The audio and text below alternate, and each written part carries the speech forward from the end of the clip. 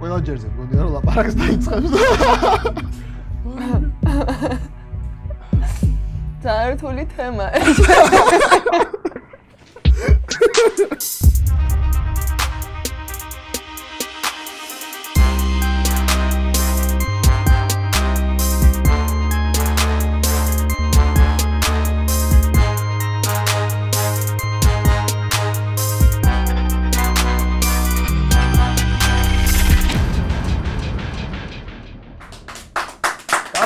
მე ვარ გიგა, ეს არის ციტაკები გადაცემა ცხარე-ფრთებით და უფრო ცხარე კითხვებით. დღეს მეორე სეზონის პირველი ეპიზოდია და ჩემი სტუმარია გოგონა, რომელსაც სულ მალე თავისი კორტები ექნება თბილისში, რადგან ქართველ ქალ ჩოგბურთელებში ესია მიღებული, საკუთარი კორტები აქვს ხოლმე ძირითად შემთხვევაში.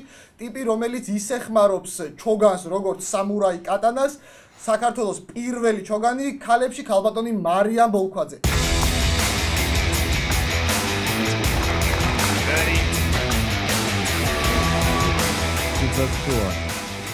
როგორ გზადებით არის? კარგად, თავად როგორ ხართ? რა ამ გამოცხადების, ამ ემოციური შესავლის შემდეგ ცოტა დავიღალე ეს ენერგია გამომეცალა. 10 ცხარე ფრთა, 10 ცხარე სოუსი და 10 თემა საჭურჭუკოთ. მეორე სეზონსაც ზუსტად იგივე ფორმატში ვიწყებთ. შეიძლება უფრო მწარეც იყოს. არ ვიცი. ეს უშუალოდ გადაცემის მიმდინარეობისას შევაფასოთ. წავედით. ტყემლიანი არის ჩვენი პირველი მეგობარი.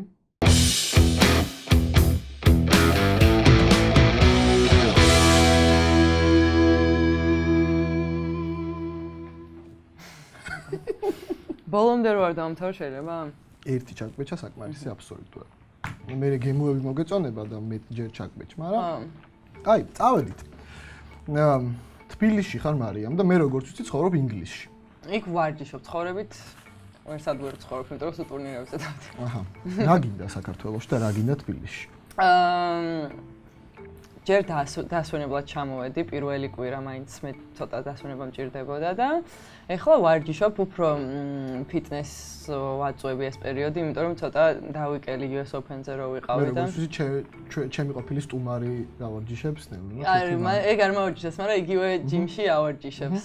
და ორ კვირაში სავარაუდოდ წავალ ისევ ტურნირებზე. ლონდონში ცოტა ხანი ვეღარ ჩავედი, იმიტომ რომ სახლში მინდოდა ყოფნა, თან ფიზიკურად აქ მართლა კარგად ვემზადები და მაგრამ ტრავმა ისევ გაწუხებს, როგორც ვთქვი, ტკიოდა ფეხი და ყველაფერი ძალიან ბევრი ტრავმა მქონდა კი. აი ძალიან. სუბუქი ტრავმები ალბათ. არა. ანუ ისე ფიზიკურად საერთოდ მზად არ ვიყავი და ფსიქოლოგიურადაც მეგონა რომ პირველ წელს წავაგები და წამოვიდოდი, იმიტომ რომ ეხლა როგორ ხარ? ეხლა კარგად ვარ, ყველაფერი მოვირჩინე. გაძლიერებითაც გავძლიერდი, 4 კილო მაქვს, მქონდა მოსამატებელი და 2 მომიმატე და მქონდა მოსამატებელი. ანუ 4 კილო დავიკელი და ის ძალიან ადვილად ვიკლებ ზოგადად წონაში და ეგ ჩემი დიდი პრობლემა არის. ვინმესთვის პრობლემაა წონაში და დიდი პრობლემა არის და ესე იგი 2 კილო მოიმატე? 2 დარჩა. აი. აჰა. ისთვის ვარ. წავედით. ჩვენი შემდეგი შესანიშნავი, გენიალური, არ ვიცი რა დავარქვა კლასიკური პომიდორი საწეფილი.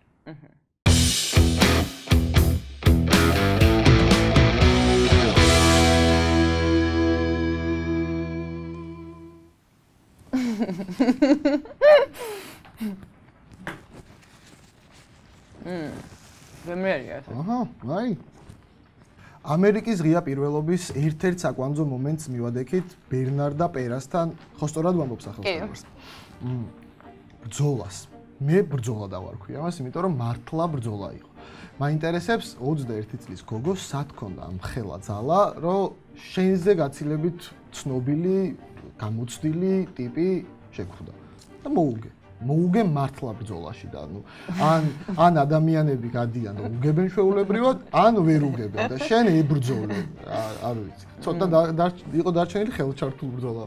სად ქონდა ამის ძალა გამაგებინა? არ ვიცი, ანუ მართლა საერთოდ US Open-ზე რაც მოხდა, მე თვითონაც არ ვიცი რანაირად, იმიტომ რომ ფიზიკურად ძალიან ცუდ მდგომარეობაში ვიყავი, მაგრამ ფსიქოლოგიურად ვიყავი კარგად და ეგ ძალიან დამეხმარა, იმიტომ რომ ჩემი თავის გონ ბევრს არ მოველოდებოდი და თავისუფლად თამაშობდი და მაინტერესებს უშუალოდ მატჩში რომ ჩავიდეთ. შევიტყე. აი მანდ რა მოხდა, ეგ მაინტერესებს. ანუ პერას ზოგადად როგორც თამაშობს ვიცი, იმიტომ რომ ძალიან ადრე ნათამაშებიც მქონდა, მაგრამ ეხლა როგორი კარგი რეიტინგიც აქვს, არ მქონდა ნათამაშები და ისეთი თამაშის სტილი აქვს, რომ მემარცხენე არის ეგეც, უფრო სტაბილურად თამაშობს და ვიცოდი რომ რთული მატჩი იქნებოდა, მაგრამ შანსი რო იყო ეგეც ვიცოდი, იმიტომ რომ მე ფორმაში ვიყავი უკვე შესული, სამი თამაში მქონდა ნათამაშები, მისთვის პირველი თამაში იყო, თან რადგან ამერიკაში თამაშობს, ფავორიტი ისიც იყო და იმას უფრო დიდი მოლოდინი იყო, რომ ის გაიმარჯვებდა ხო, ხო და რო დავიწყე, ემჩნეოდა ძალიან, რომ ნერვიულობდა მართლა, თვითონ ნერვიულობდა კი და მე თავისუფლად ვიყავი და ბევრი შეცდომები წავიდა ზოგადად, ძალიან სტაბილური მოთამაშე არის და არ აკეთებს ხოლმე შეცდომებს და მივეცი იმის საშუალება, რომ გაეკეთებინა შეცდომები და უკვე მეორე სეტს ვიგებ, 5-3 ვიგებდი მეორე სეტშიც და მან უკვე ათამაშდა, ალბათ მოეხსნა ეს ნერვიულობა თუ არა. გასაკარგი არ ქონდა არაფერი, ხო. მან მართლა ათამაშდა და მე ცოტა დავიძაბე მოგებასთან ახლოს რადგან მივედი და მოკლედ მეორე სეტი გამომგლიჯა ხელიდან ესე ვთქვათ და მესამე სეტში უკვე ამ ტრამვებმა ძალიან შემაწუხა, აი გამოვიძახე იქიმი და ყველაფერი, მეთქი, აი მეგონა რომ უკვე ვეღარ შევძლებდი 2-0-ს ვაგებდი მესამე სეტში, მაგრამ არ ვიცი, ანუ მართლა მე თვითონაც არ ვიცი, მე გადავხედე ვუყურე ჩემ თამაშს და ეხლაც ვერ ვხვდები რანაირად მოგე მართლა, აი მითხარი შენი ყავი ძალიან ძლიერი თუ პერა იყო სუსტი? თამაშის სტილს სამშობლო ფსიქოლოგიით.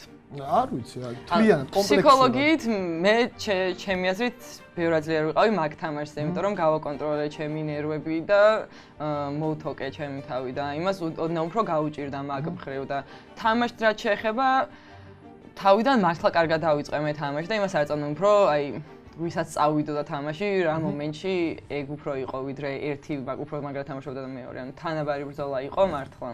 ოკეი, მთავარია რომ პერა დავამარცხეთ. კი, დავამარცხეთ. ოქროს ასოებით ჩავწერეთ ქართული ჩოგბურთის ისტორიაში. სირაჩა, რომელიც ოქროს ასოებით ჩაიწერება წიწაკების ისტორიაში.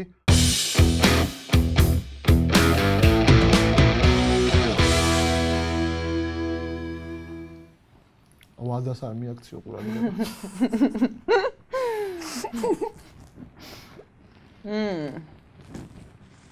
ოდნავ ცხარეა ხო ეს?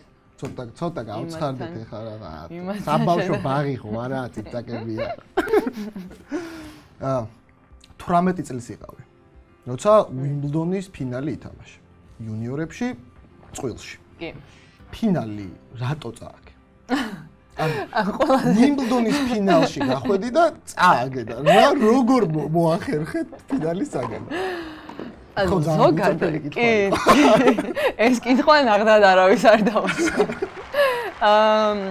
ზოგადად საერთოდ ეგ წყვილების ამბავი ძალიან სასაცილოდ მოხდა, იმიტომ რომ მე ჯუნიორებს არ ვთამაშობდი საერთოდ და ეგ ტურნირი მარტო უიმბლდონი ვითამაშე, იმიტომ რომ ქალების რეიტინგით შემეძლო რომ ეთამაშა და მოვხვდი და ხალხს არ ვიცნობდი რეალურად ან ჩემზე პატარები ან ჩემხერები ვინც იყვნენ, არ ვიცოდი ზოგადად ვინ იყო და უბრალოდ ჩავწერო ვეძებ პარას. ვეძებ მეწყვილეს და ერთი ამერიკელი გოგო იყო და ის მე მგონი ბოლო მომენტში გადააგდეს თუ რაღაც და ამანაც კაი ხო ჩავეწეროთო და აი ესე ძალიან აი არც ვიცნობდი გამარ. ჯურჯია რო წაიკითხა ეს ჩემი ანი. აი თან ძალიან აი მე მგონი არ მოვეწონე თავიდანვე რა, იმიტომ რომ ცოტა ისე მიყურებდა. შენ მე ჩემს მეწყვილეზე გეუბნები ხო, მაგრამ მე შევეწყვეთ რა, ანუ თამაში, ჩემი თამაში მის თამაშს ძალიან მოუხდა. შენ მემარცხენე ის მემარჯვენე. ხო, და ის ბადესთან ძალიან კარგად თამაშობდა და მე უკანა ხაზზე კარგად თამაშობდი და დამეგობრდით. კი, დამეგობრდით და ეხლაც US Open-ზე იყო და ნუ სულ კარგად ხვდებით ერთმანეთს. ხო და რატო წააგე მე? არ ვიცი რატო. ანუ ცოტა დავიძაბეთ, აი ხა ჩემთვის პირველი უიმბლდონის ფინალი იყო და არ არის ყოველდღე. არა, ჩემთვის პირველი უიმბლდონის ფინალი ძალიან კარგად ჟღერს. არ იყო ადვილი, იმიტომ რომ ხალხი გვიყურებდა მაინც, მიუხედავად იმისა, რომ წყვილი იყო და ჯუნიორი, ხალხი გვიყურებდა და დიდ კორტზე ვთამაშობდით და ნუ ისე კარგად არ გვითამაშია, როგორც აქამდე ვთამაშობდით, მაგრამ ცუდი თამაშიც არ იყო რა, რაც შეგვეძლო გავაკეთეთ. თავარია რომ უიმბლდონის ფინალი ვითამაშეთ. კბილცხარე.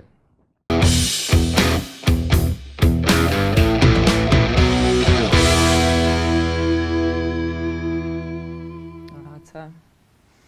ნიტოა?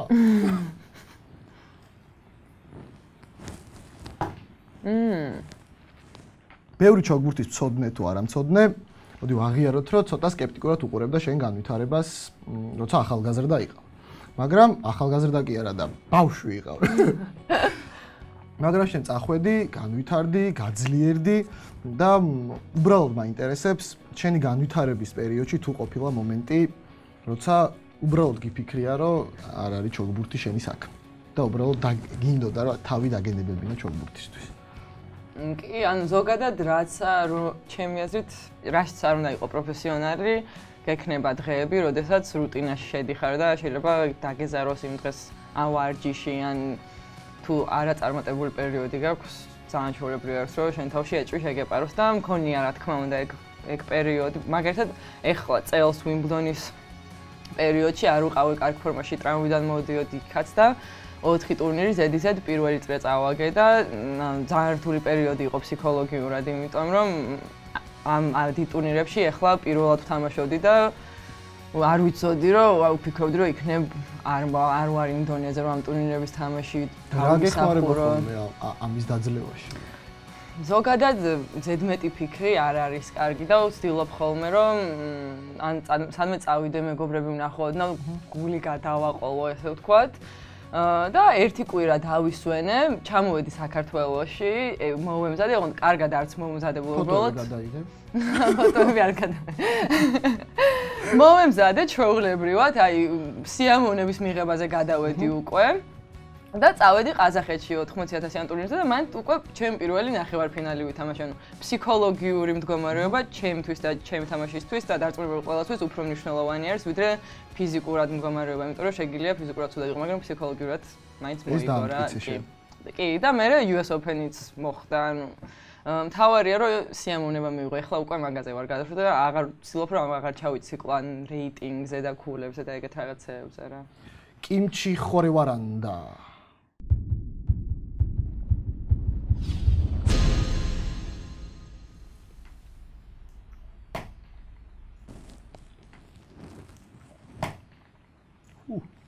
და გამწევდა. გემრიალია. ყველა უკვე გემრია. ეს ძალიან ცხარია. მერე დამეწია. აია. სოციალური მედიის რუბრიკა. თაყვანს რატო გცემს ეს ხალხი? ეს არის გადაღებული ეხლა US Open-ზე. აღმოჩნდა რომ ჩემი მოგეთ აი ეს თეთრი რომელსაც ეგ ჩემი დიდი ხნის მეგობარი არის და ეს არის თავის ძმა და ესენი არიან ჩემი მეგობრები რომლებიც არ ვიცოდი რომ საერთოდ ნიუ-იორკში იყვნენ. თან მართლა ისე მაგრამ მიგულ შემატკივრეს რომ აი ძალიან ორი თამაში თითქმის წაგებული ამოვქაჩეთ იმიტომ რომ მართლა კარგად დამიდგნენ გვერდში. ეგ არის გადაღებული qualifying რო გავიარე იმ დღეს. ოკეი. მოკლედ ორი ფოტო მაქვს აქ, ორივე უნდა გაჩვენო ერთად. ერთი არის ერთ-ერთ უილიამსთან. ეს საიდან? ეს იმ ინსტაგრამიდან არ არის რომისგან? ეს ენდი მარის ინსტაგრამიდან. ეს ერენასგან აიღეს და ის ენდისგან. სად შეხვდი ამ ორ გადასარევ ადამიანს?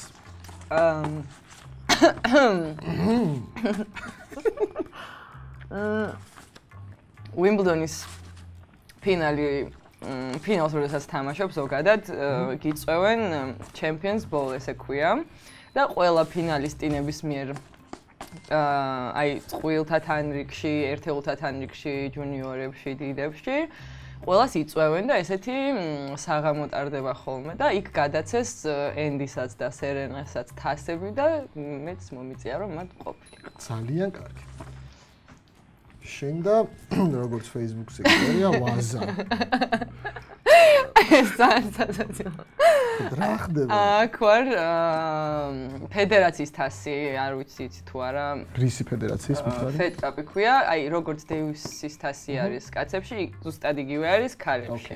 всё, გასაგებია. და თუ არ ვცდები, ჩემი მეორე წელი იყო ფედკაპზე და არ ვიცი პროსაღად, ან მართლა საღადაოდ გადავიღე ზურათი, ანუ არაფერი ისეთი ისტორია არ აქვს, რომ ფედერაციის რომ პირველმა ჩოგბურთელმა ქალმა მოიგო ეს თასი, რა არის განსაკუთრებული? არაფერი და ანუ ეგ ვაზა, ანუ თასიც არ არის, ვაზა არის, არ ვიცი რატო გადავიღე. ეს იყო ჩვენი სოციალური მედიის რუბრიკა. ჩვენი შემდეგი მეგობარი, ჩემი ფავორიტი, ჩემი საყვარელი, ჩემი გენი, ჩემი ევა.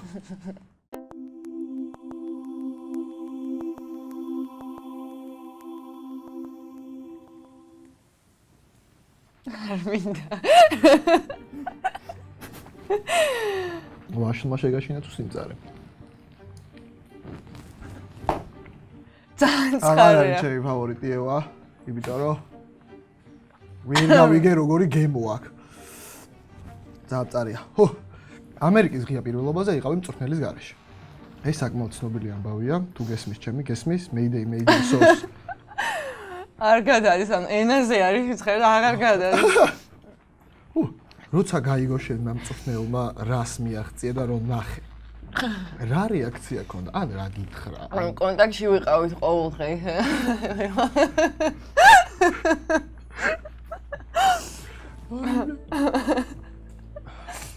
ძალიან რთული თემაა.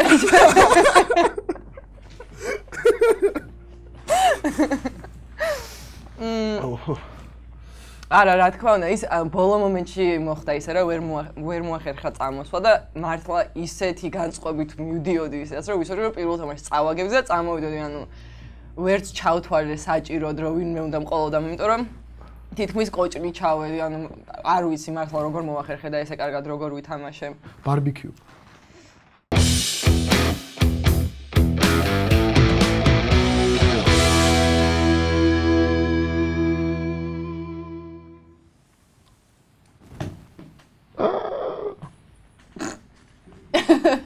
ცუდის ნიშანია სეზონის პირველივე გადაცემაზე ფრთა ავაციერე ურნას. ეგრე მოვიდა ტოლებოვისასაც და დავცინე მე.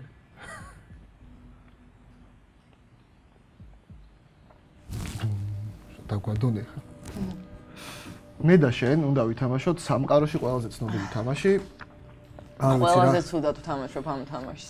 შეგვიძლია რამე დავარქვათ ამთან. მარიამ ბოლქვაძე ობანა შეგვიძლია ვითამაშოთ. ეს შენ. ესე შენ. წერთ ცნობილ ქართულ სპორტსმენს. მე ერთმანეთის შუბლზე ვაწებებთ. და უნდა გამოვიცნოთ ვინ ვართ. ვითომ ვერ დავინახე. არა ვერ დავინახე. აი ეს. ქართველი ვარ ვარ? ქალი ვარ? არა. აი. ქალი არ ვარ. შენ ჯერი. ეხლა შენ უნდა იკითხო. უარზე ვარდებით. ფეხბურთელი ვარ? არა. მეტრზე და 90-ზე მაღალი ვარ? არა. არა. ვახ, რა პონტია. კაცი ვარ? კაცი ხარ ნამდვილად. კალათბურთელი ვარ? არა. ფეხბურთელი ვარ, რა თქმა უნდა, ხო? არა. არა? დიდი ვარ? დიდი ხარ, აბა რა ხარ? შეიძლება რაგბისტი ვარ? კი. ისოსო ვარ მოწესილი. გორგოძე რა ვარ? თქმა უნდა გორგოძე ხარ და მე ეხლა უნდა ვიწვალო, ხო? ხო. ალბათ თუ არ მოჭიდავ. არ ხარ. სპორტსმენი დამაწერე. ნიკა ბასილაშვილი ვარ? მე 90 დაბალია ბასილა? ბასილა დაბალია? კი, ანუ დაბალი არ არის, მაგრამ ვინ შემოიგე? მოკა გორგოძე. ტროპიკული ცეცხლი.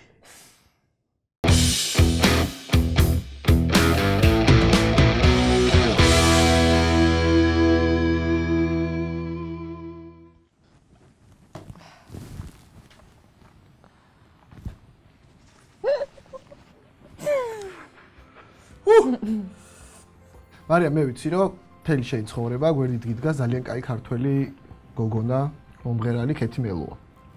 საიდან იცი? Peace by peace. მე უსმე ქეთის და შესაბამისად ყველა ჭორი ქეთიზე ვიცი. ქეთის დედა არის ჩემი ნათლია. ხო და ზოგადად ქეთის ძმა თამაშობდა ჩოგბურთს და ქეთის ძმას უგროვდი ბურთებს, როცა ვიყავი 8 წლის და რა ბურთებს უგროვდი? ბურთებს უგროვდი, ხო, ლონდონში. ის რო ხო, просто ის უბრალოდ ის თამაშობდა და მე ბურთებს უგროვდი. მაქინან დაიწყო ჩემი და ჩოგბურთის ურთიერთობა საერთოდ და მე გადავწყვიტე რომ მოვწონს ეს სპორტი და საქართველოში ჩამოვიდე შევედი და ლონდონში ჩემს ვარჯიშს რაც შეეხება კეთის მამა, რადგან კეთის ძმა თამაშობდა, ძალიან გარკვეული არის ჩოგბურთში და მეც პატარაობიდან მიმიყვანა აკადემიაში და ნუ გამაცნო ის წრე ჩემი ტრენერიც, ჩემი მწვრთნელიც მაგან გამაცნო და მოკლედ კეთის მამის დიდი დამსახურება არის, რომ მე დღეს ჩოგბურთს ვთამაშობ. ძალიან დიდი მადლობა კეთის, რომ კეთი რო არ ყოფილიყო, კეთის ოჯახი ალბათ შენ ესე კარგად ვერ ითამაშებდი ჩოგბურთს. თამაშებდი, სადღაც დარწმუნებული ვარ მაგაში. Adios. Ai kuya. მეგობარო. ხო, ავქნათ.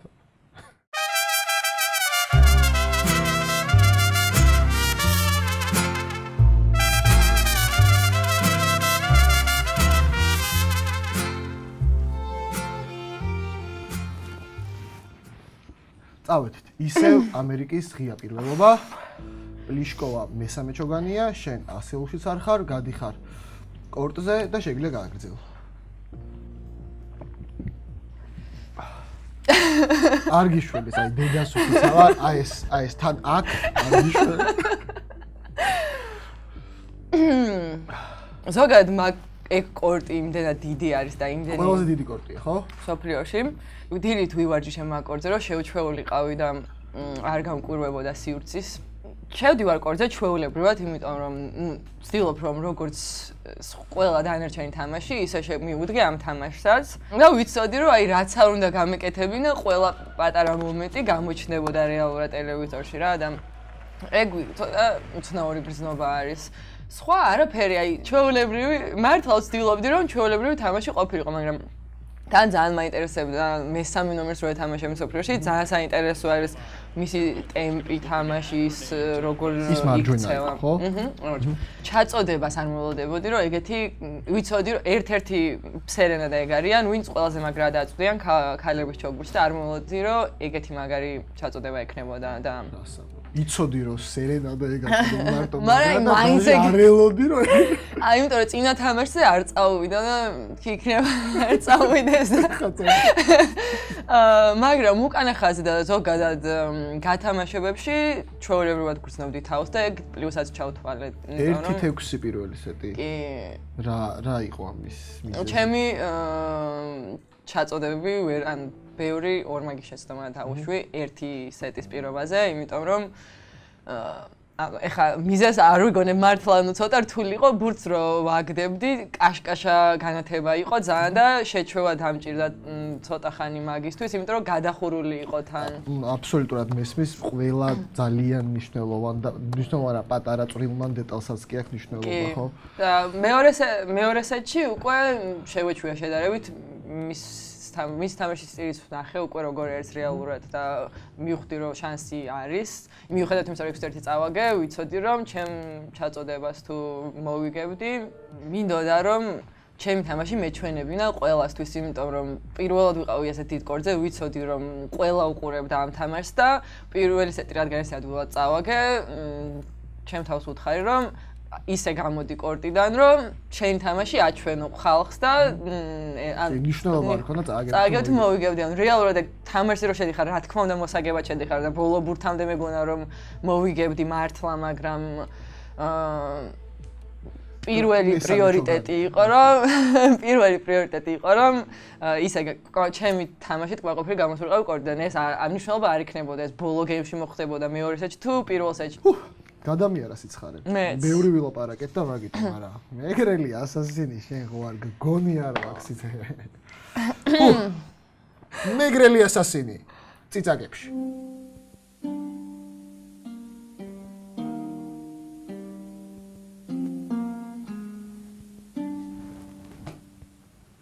მაგაზე იტყვი უარს. რავი, ასეულში ვერ შევა. რაც გინდა ის გააკეთე. ეს მინდა აქ ხალხი იყოს და აი ეს გავაკეთო ხოლმე. შევ.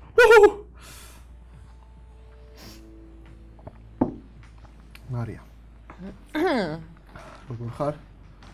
ჯერ ფანტასტიკურად არ ხარ.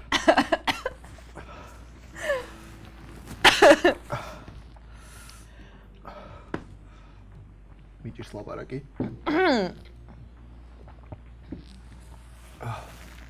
შენ ხარ მისაბაზის მწნელი. არა.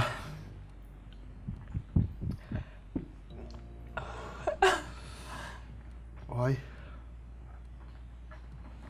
всё, ბოლო კითხვა, ბოლო საუბარი, ბოლო სპიჩი, ყველაფერი ბოლოა. უნდა გავძულოთ.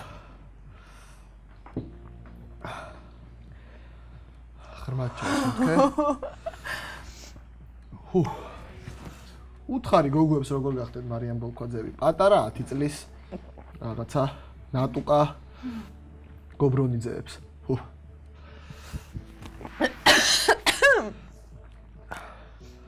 რცეგვა კიდე რა ვქნათ?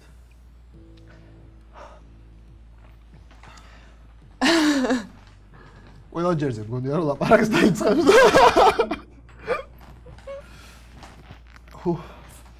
რომელი უფრო მწარე იყო პლიშკოვასთან წაგება თუ ეს? რა შედარება?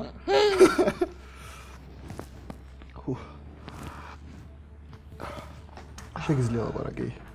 არა, კი. თურმე შეგიძლია. ძალიან ცხარია. კაი. გონია რომ არაფხიზელი. ვა, კეფირი უფრო გეხმარება. აი, რატო ვსვამ აბა კეფირს? შენ კეფირს. პატარა დამწყებ ჩოგბურთელებს, რასაც ვურჩევ, არის ის, რომ ეკრილია სასიამოვნო ჭამო. მე მგონია რომ ჯუმად მეუბნებოდი რა. კარდა. კარნახობდი.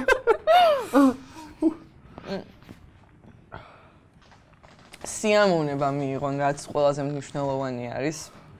არა მარტო ჩოგბურთის გაკეთებაც არ უნდა მოუნდეთ. შრომა ყველა ჩემთვის, ჩემი მთელი ცხოვრების განმავლობაში, რა ვთქვა, რომ ძალიან ნიჭიერი ვარ, თქვა მოვიტყუები, მაგრამ შრომა ფასდება და ყველაზე მნიშვნელოვანი შრომა არის და შენ ხარ ის გამონაკლისი ნიჭიერი, მაგრამ ზარმაცი კი არა პირიქით. თლად უნიჭოც ვერ ვარ. როგორ გამწარდი? ძალიან გავუმწარდი. ოახრა კაია. აი ეს ბოლო მადლობას არ გადამიხდი სიმწარისთვის. 3 ქართველი სპორტსმენი თუ გინდა 1 ქართველი, თუ რამდენიც გინდა იმდენი ქართველი სპორტსმენი მითხარი, ვისაც აი მაგს კაბზე დასვამდი და ესე გაამწარებდი. რა თქმა უნდა. მაშინ პასილა. მოკლედ საქართველოს პირველი ჩოგანი ქალბატონი, საქართველოს პირველ ჩოგან მამაკაცს იწვევს სტუმრად ციტაკებში. მე მგონი მწარე, საინტერესო, სასაცილო გადაცემა გამოგვივიდა. ძალიან დიდი მადლობა რომ აქ მოხვედი. დღეს ჩემი სტუმარი იყო მარიამ ბოლქვაძე, საქართველოს პირველი ჩოგანი. ჩვენ კი შევხვდებით მომავალ კვირას. ეს იყო ციტაკები. აში, რა შეგვიძლია იმდენი?